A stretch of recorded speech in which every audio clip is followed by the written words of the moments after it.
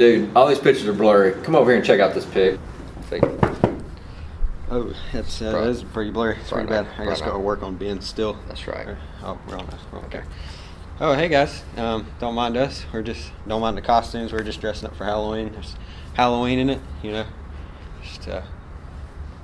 Anyway, what we really had you here for today, we were going to go over some wrist goniometry. Wrist goniometry. Can do it. Wrist gonium. Today we're just going to talk about measuring the wrist and how to do that with a goniometer.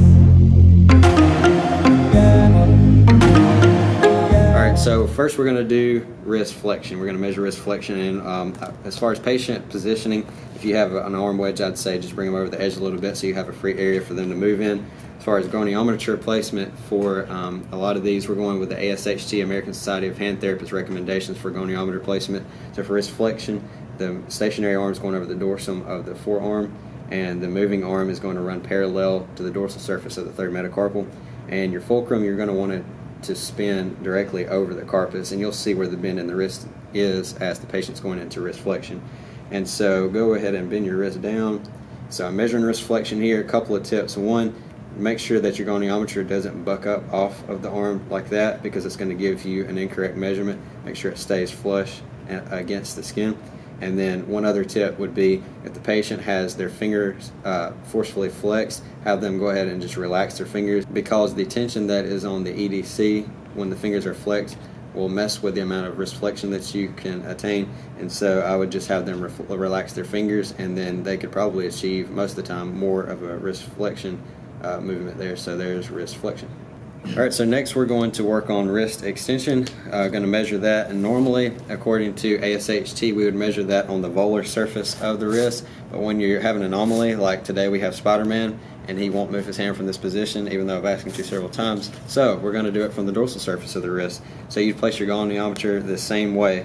Stationary arm over the dorsal aspect of the forearm, and the moving arm over the running parallel to the dorsal aspect of the third metacarpal. Just have them come into wrist extension, making sure the goniometer is flush with the skin there, and there's your wrist extension measurement. And there are a couple of alternative ways to measure wrist extension, flexion, actually all these motions. But one thing I would say is, whatever clinic or setting you're working in, make sure that you and all the other therapists there are on the same page, and that there's consistency across the board with whatever method you choose, so that you can get consistent goniometry measurements. Okay, so unlike wrist flexion and extension, for radial and ulnar deviation of the wrist, there's not many different ways to measure that. Most people are pretty consistent with this. Typically, we run our finger along the line of the third metacarpal. We go down to the base of it. And you can almost find a little divot there, and you're going to be kind of right over the base of the third metacarpal and the capitate. You're going to put your axis or your fulcrum right at that level. Your stable arm is going to be up the radius and ulna, up the dorsal forearm.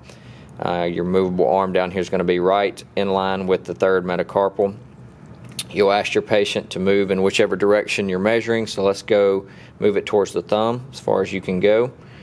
We'll take that movable arm, put it right over that third metacarpal. We've got about 18 degrees here. For radial deviation, typical or normal motion is usually around 20 degrees, so that's pretty good.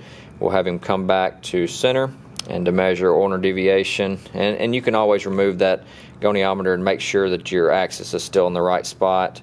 Now we're going to go ulnar, so move towards the pinky side for me. Again, we're going to move that movable arm, line it up with the third metacarpal, right on 30 degrees, which is considered normal for ulnar deviation of the wrist. Hey guys, thank you so much for taking time out of your day to watch this video. We hope you learned something today, and that this was helpful to you in some way. So you know, our goal for this channel, The Upper Hand, is to give you guys the upper hand as you seek to better understand conditions of the upper extremity, and just all topics related to occupational therapy in general. So please take a second out of your day, make sure you like this video and subscribe to this channel so that you can be sure that you're going to see all of our upcoming videos. Thank you guys so much, and we'll see you next time.